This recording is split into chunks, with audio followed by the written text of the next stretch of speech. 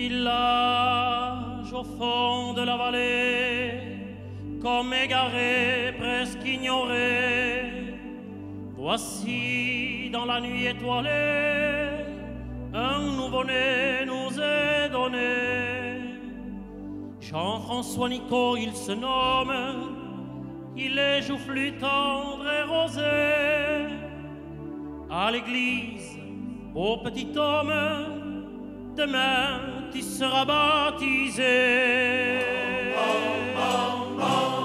Une cloche sonne, sonne, sa voix d'écho en écho, qui commande, qui s'étonne. C'est pour Jean-François Nico,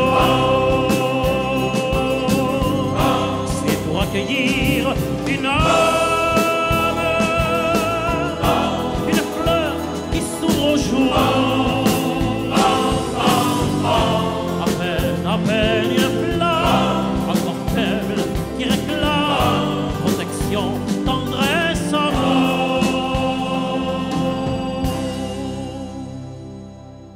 Village au fond de la vallée, loin des chemins, loin des humains, voici qu'après 19 années, cœur en émoi le Jean-François prend pour femme la douce Élise, blanche comme fleur de pommier. Devant Dieu, dans la vieille église, demain tu seras marié. Une cloche, leur voix d'écho à l'écho,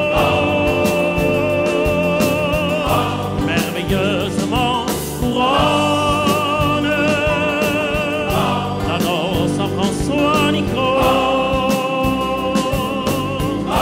Un seul cœur, une seule âme, dit le prêtre, et pour toujours. Soyez une pure flamme, encore faible, qui proclame la grandeur de votre amour.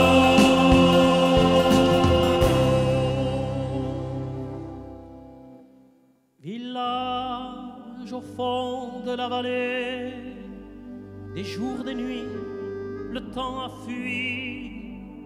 Voici dans la nuit étoilée, un cœur s'endort, François est mort.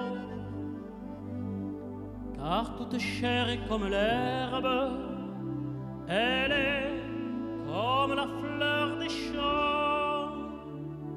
Épis, fruits mûrs, bouquets et gerbes, hélas, tout va se desséchant.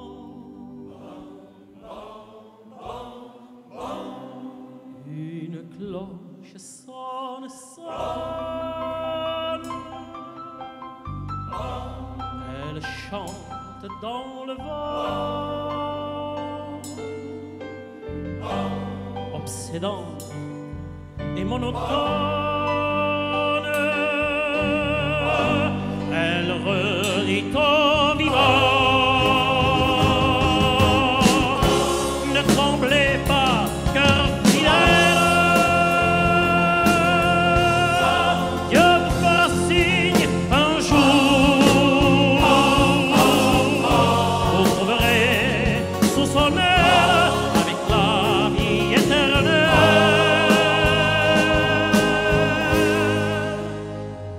l'éternité de l'amour.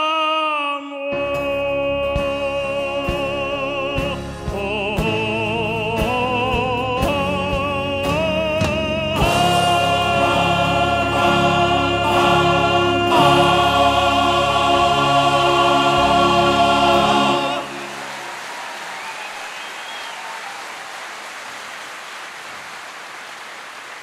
les chanteurs pyrénéens de Tarbes, les grandes voix des Pyrénées.